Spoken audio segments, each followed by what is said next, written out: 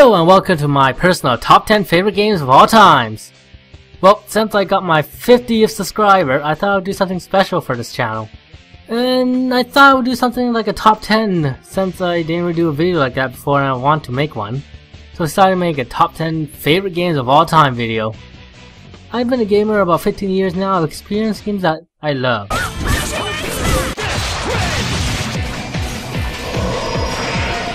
Games which I thought had great potential, but didn't live up to it.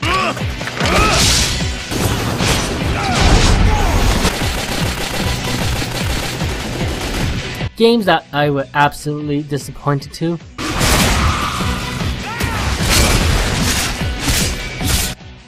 So for this video, I thought I would create a top 10 favorite game of all time I played because frankly, I'm a mostly positive and cheerful guy.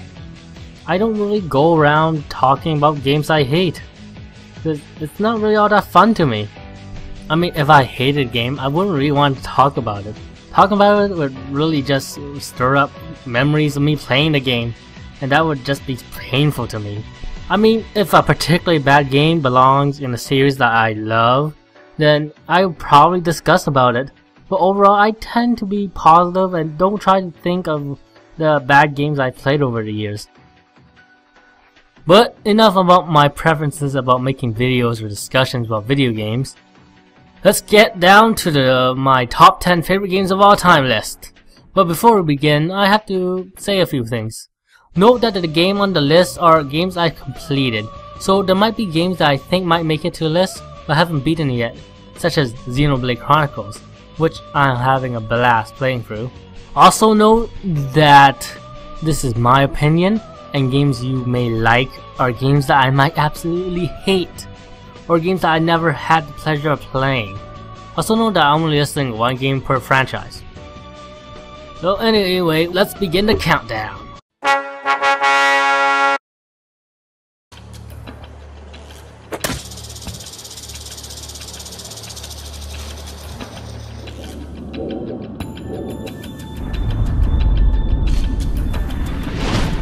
At number 10 is Ninja Gaiden Sigma on the PS3 or the original Ninja Gaiden on Xbox or its remake on the Xbox again, Ninja Gaiden Black, which I never had the pleasure of playing, but still. This game is unusual to me because it's not a game I'm really good at. I mean, most of the games on the list I'm not the best at, but at least I'm good enough that I wouldn't say I'm a bad player, but Ninja Gaiden Sigma or Ninja Gaiden or even Ninja Gaiden Black, I say I'm okay at best.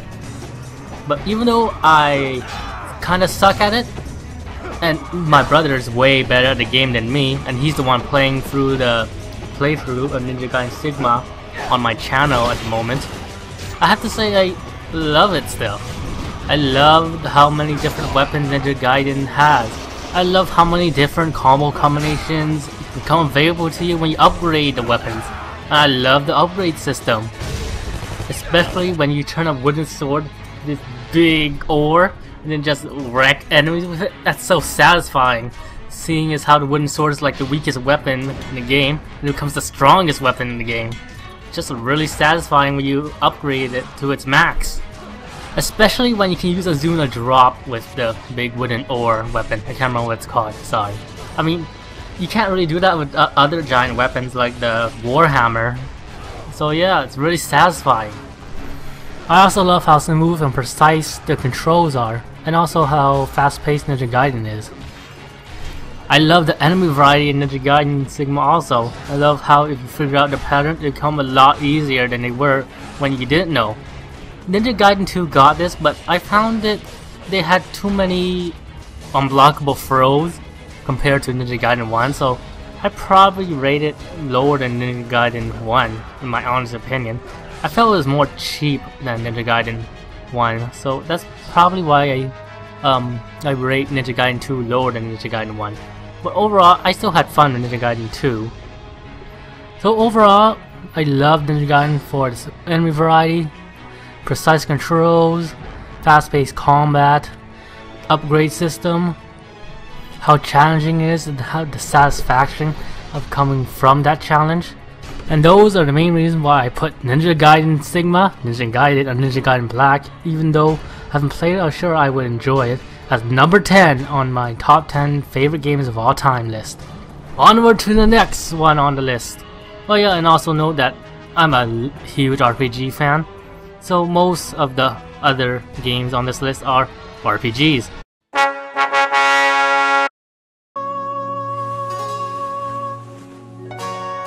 Luke!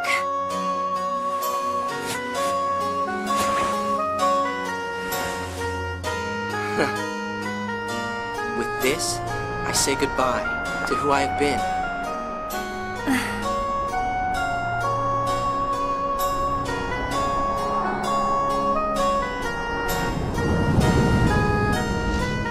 Man, the choice between number 9 and number 8 was very hard for me. Very, very hard. Because I love them pretty equally, and either of them can overtake each other pretty easily to me. But I have to give an edge to number 8 for the time moment, and I tell you that when I get to it. But number 9 is Tales of the Abyss. Man, this was also hard to choose, because I have to choose one game per franchise.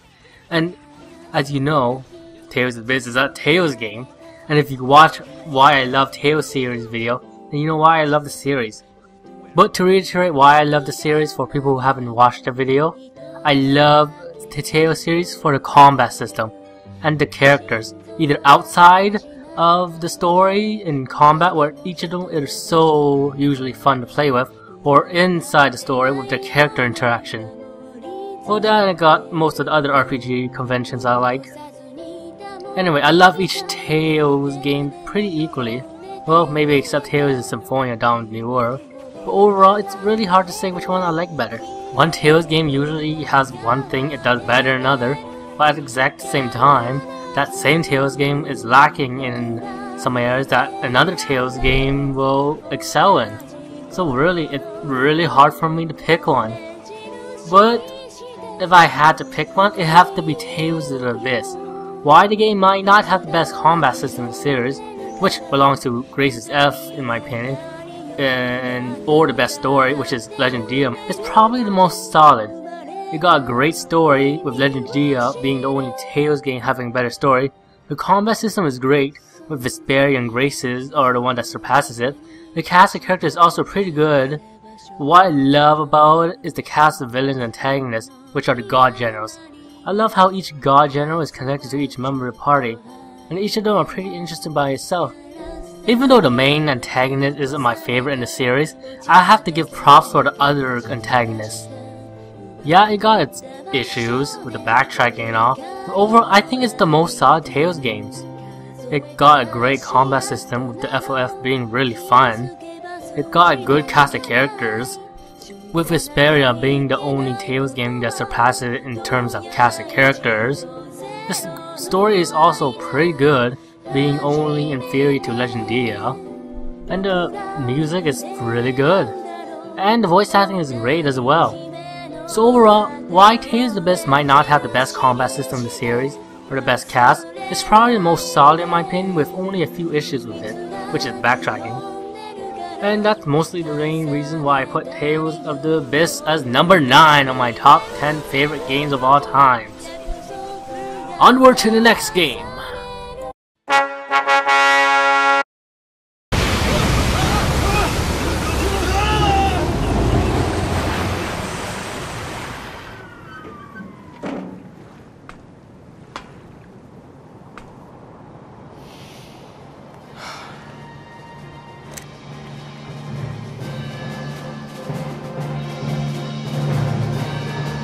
The Edelweiss swims just fine. Fall in, Sevens!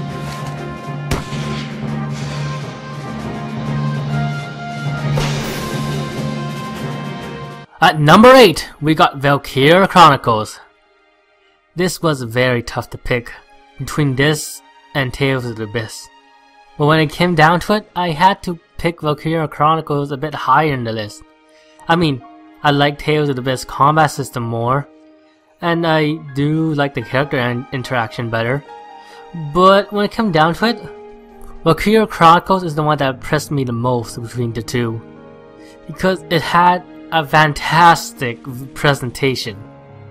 I mean, Tales of the Abyss looks good, but Valkyria Chronicles looked fantastic for the time it came out. While Tales of the Abyss looked pretty good, but not the best one on the market at the time. So yeah, that's probably the reason why I picked Valkyria Chronicles as number 8. And the combat system of Valkyria Chronicles really surprised me. It was totally different from what I've played in previous games. It was very fresh and absolutely fun to play. It impressed me more at the time when I was playing it, even though I might like the combat system or character interaction better in Abyss. Anyway, onward to Valkyria Chronicles. I love this game. This game is probably my favorite game of the 7th generation of consoles, which is the PS3, 360, Wii, you know. It had fantastic graphical style that I absolutely love, especially since I'm a huge anime fan. The gameplay was a unique blend of SRPG and TPS elements, which really made the gameplay really enjoyable and fresh to me when I was playing the game. The main cast of characters was good, and each character had their own distinct personality, from the character models, dialogue during battle, which characters would work well with each other, their hidden potential, etc. The leveling system was also great, as you didn't need to grind everyone if you had lost in battle. Though I would probably start if I did lose someone, thanks to my experience with the Fire Emblem series. And there was a good amount of customization with the R&D and squad selection tab. There was also a good amount of side content with extra reports, with some of them giving extra backstory to the main cast. And I also adore the story. It has been done before, but I just love how it was presented in Valkyria Chronicles. And the ending was fantastic. It left me totally satisfied when I played through the game. And I really like how the game gives you a little bit of information about Europa in the Encyclopedia tab, whether it be different countries like the Empire or Galactic Federation, to even Gallia. Even gives background information about characters you play in the game besides the main cast. So yeah, I really like that in Valkyria Chronicles. The voice acting soundtrack was fantastic. Plus, it's one of the few games that got both the Japanese and English voice acting in them. So yeah, those are the main reasons why I considered Valkyria Chronicles number 8 on my top 10 favorite games of all time list.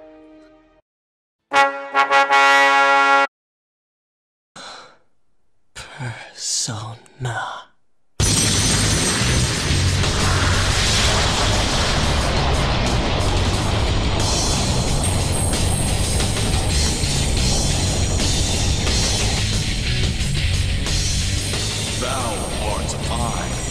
And I am thou. From the sea of thy soul I come. I am Orpheus, master of strings. As we suspected. At number 7 we got Persona 3 FES. This one was tough to choose since it was between this or Persona 4. I love both games for their great story, good characters, great social links, and great turn-based combat system. But I'd have to go with Persona 3 FES for the 7th position on my favorite game of all time list. Yeah, the AI can be pretty bad at times, and it is pretty crucial when you can't really direct control them, like in Persona 4. But I have to say I enjoy a couple stuff better in Persona 3 than I did Persona 4. For one, I like the main cast of characters in Persona 3 better.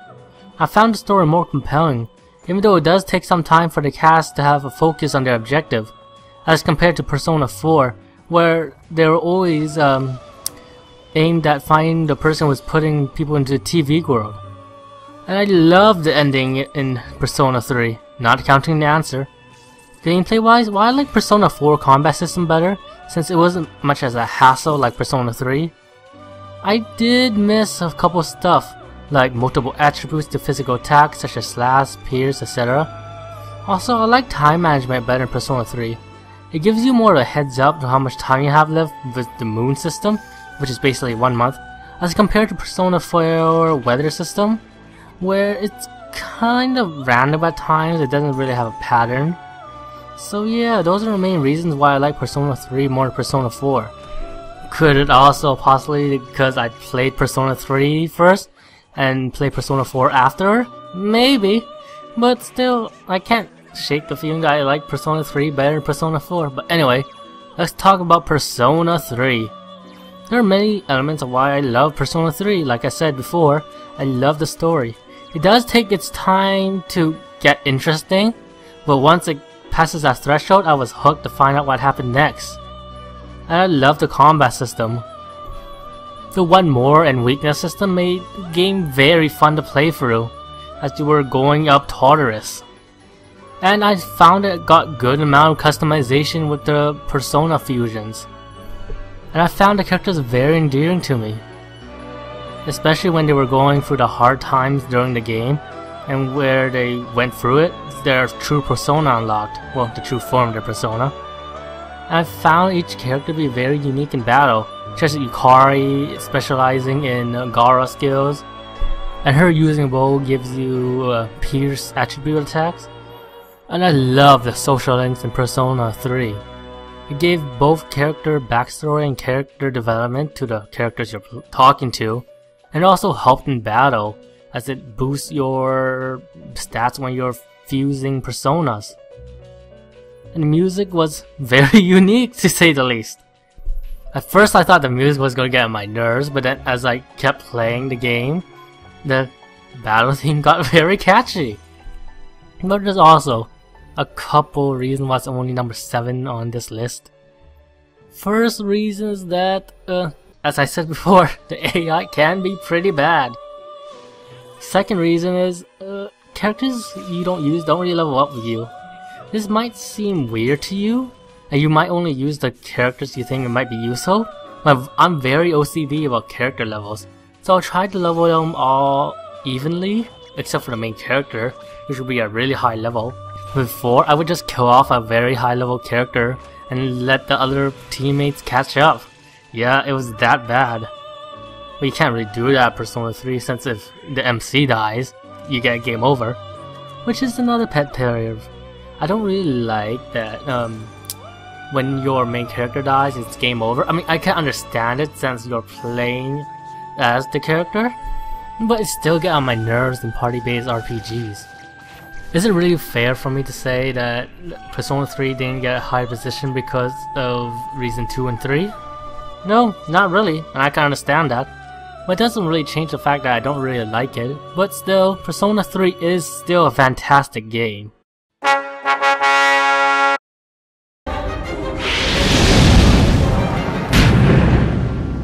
Sumeria, return at once!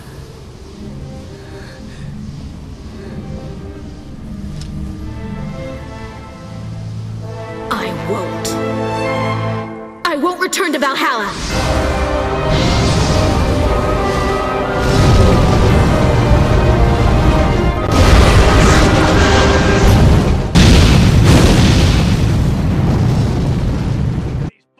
At number 6, we got Valkyrie Profile Sumeria.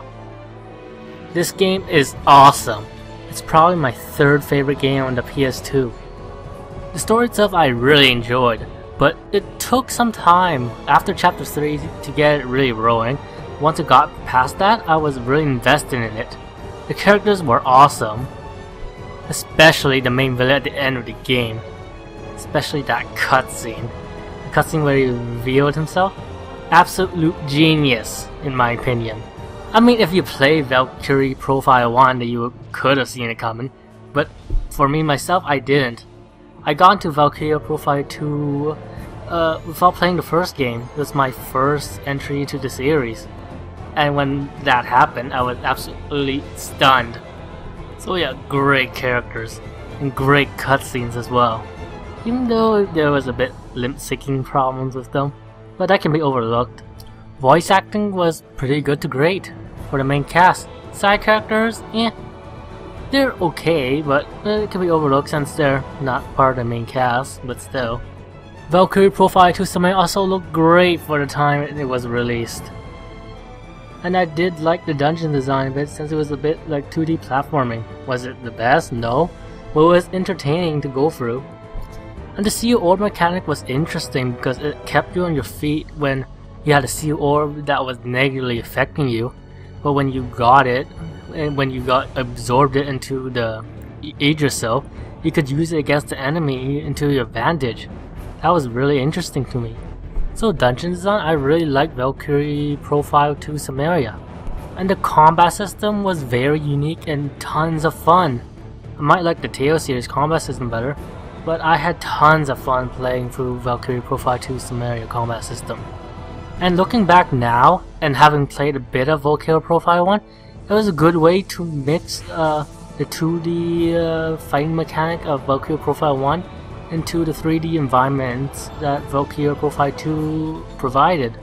But still, like Persona 3, there's still one pet peeve I have in this game, and it's that characters don't really level up with you. But I'm a little bit okay with it in this game, because you get an orb that gives you experience evenly for everyone in the party later on in the game. So I didn't really have to grind through the game like I did in Persona 3, because I'm very OCD about character levels. That, and there's benefits to freeing your character souls, which is basically means you kick them out of the party. With they provide you with strong items when you free them, so there's certain benefits. And the game also gives you unique NPCs when you free their souls. So yeah, it's really interesting. So yeah, there are some mechanics I haven't talked about, such as the equipment skill mechanic in the game. Overall, Valkyrie Profile 2 Samaria was an awesome game I played. Awesome characters, awesome combat system, which was a great way to utilize Valkyrie Profile 1 2D fighting mechanics into a 3D environment. Good story and fantastic musical score makes Valkyrie Profile 2 Samaria number 6 on my top 10 favorite games of all time list.